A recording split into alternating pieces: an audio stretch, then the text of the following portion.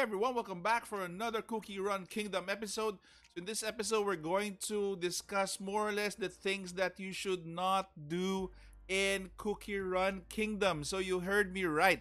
So probably you've been doing this for quite a long time already. Beginners and advanced players as well. So more or less, these are the things that you should avoid as much as possible or not forget to do.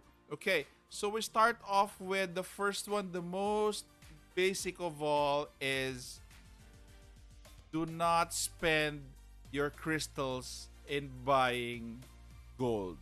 Okay? This is a big no no. Big no no. Do not do this because gold is actually very farmable in the game. You just have to make sure you have to make sure that you know where to farm these.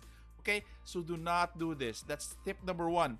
Number two is let's go back to the kingdom, and if you've seen these, not those, if you've seen these are your cookie houses. Okay, so the one thing that the cookie houses give you is actually, so they're star jelly. Sorry, you must not forget to upgrade your houses because of the star jellies. Again, I'm sorry guys, I'm so forgetful nowadays.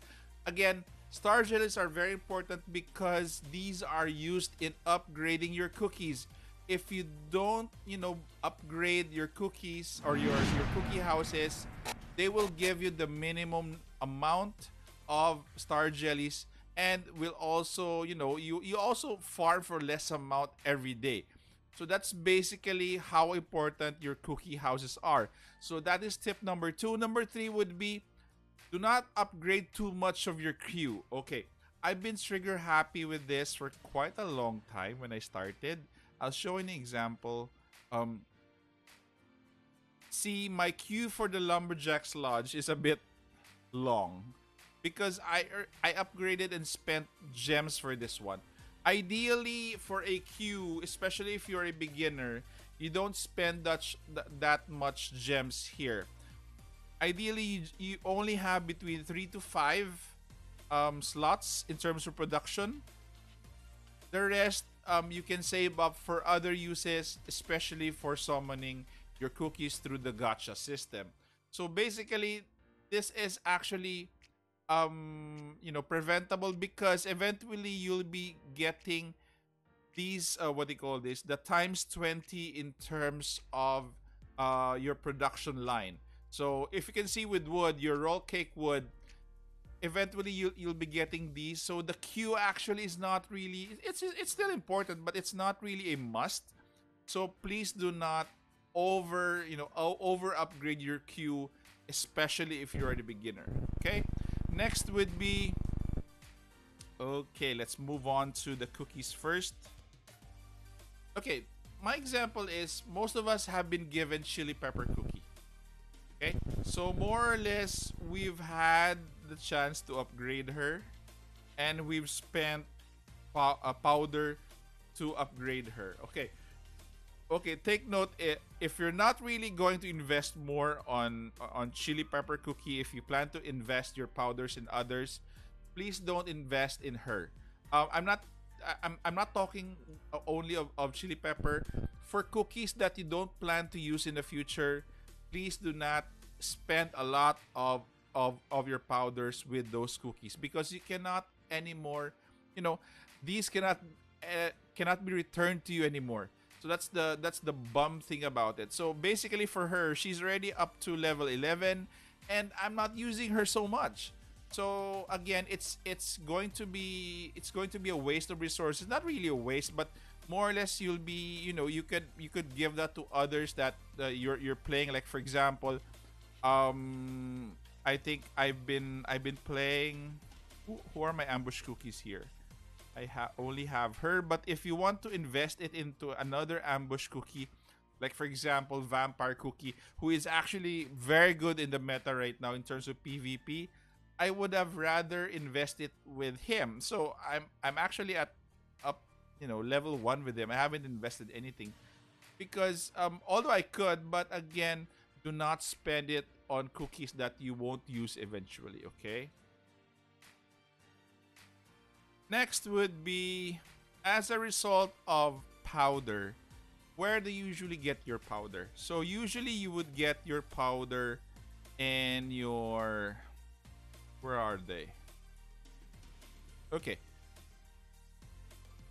You actually only get your powder, most of it through your bounties. So this is where you get your powder, and do not to forget to consume all of your, all of your what do you call this, all of this five times, 5 times a day you're allowed to go through your bounties.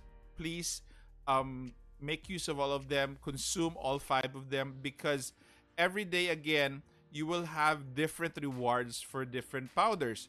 So again, please do not forget to make sure that you've gone through your bounties for the day. Okay?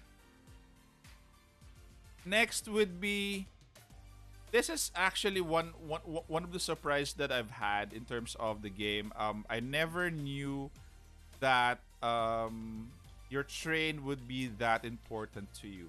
Okay, your train, as you level up your castle, would be very powerful in terms of doing it every day, completing what it needs. Okay, because most valuable items that the train gives you would be these.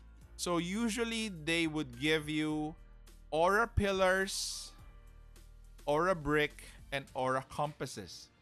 So more or less, don't forget again to try to do this every day.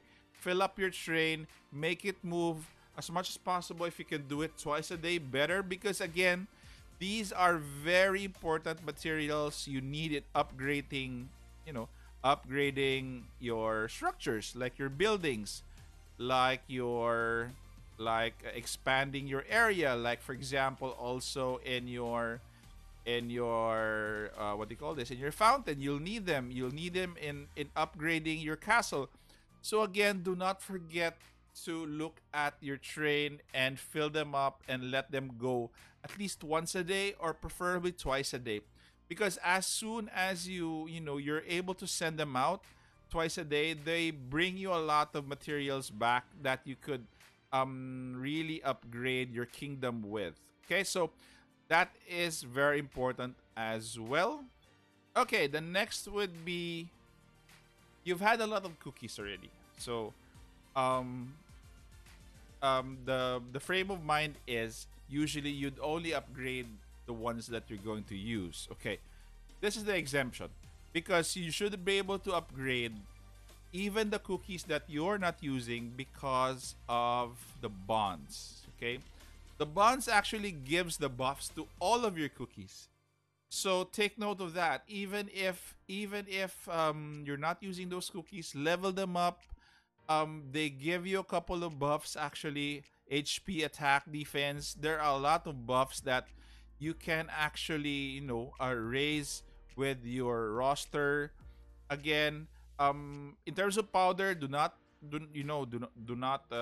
consume them, but for upgrading, upgrade as much as possible. I haven't really upgraded some because they cost a lot of gold, and more or less I have to upgrade my castle as well. So right now I'm actually just going to finish my castle off, and the other ones that are common, I'll usually upgrade them as soon as I have extra gold. Okay, so more or less the next one would be, actually this is actually a mistake that I've made in the past, and actually I've learned my lesson. So in terms of toppings, the only thing that I would really tell you not to upgrade is the extra small sizes, and I've done this already.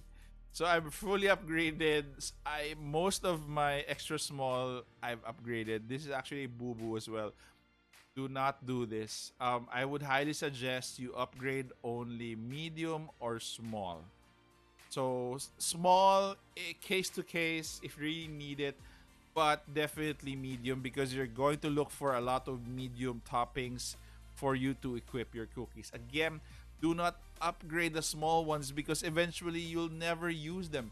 So more or less, again, please make sure you upgrade only small or medium toppings.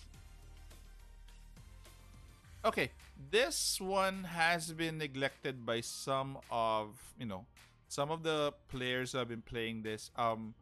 More or less, if you've noticed this one, these are your gnome houses or your sugar gnome huts.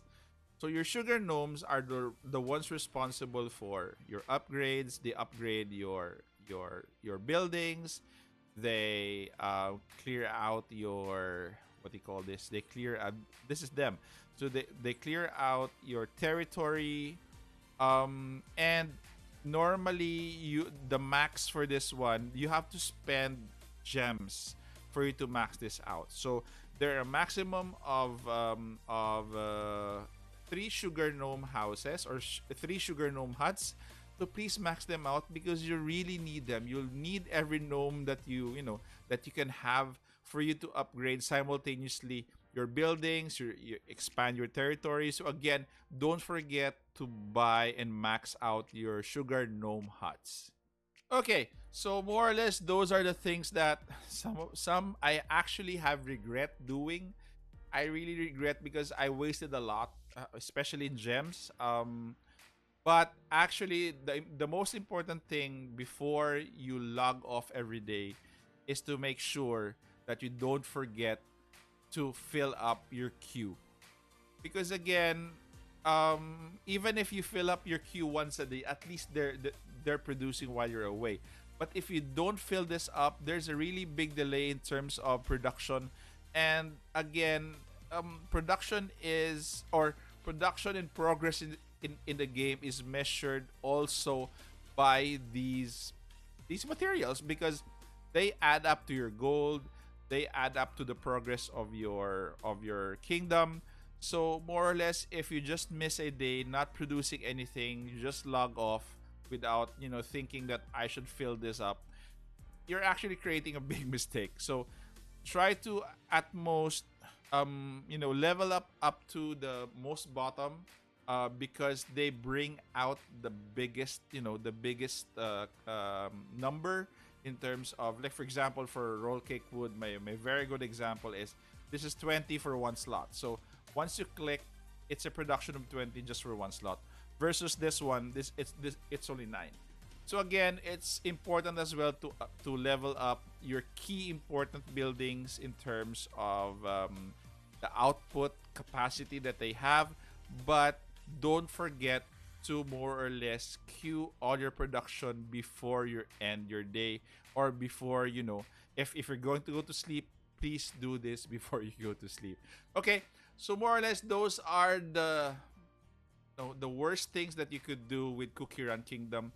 I'm not sure if you have other things that we should not do, but if you have, please put them down in the comments below.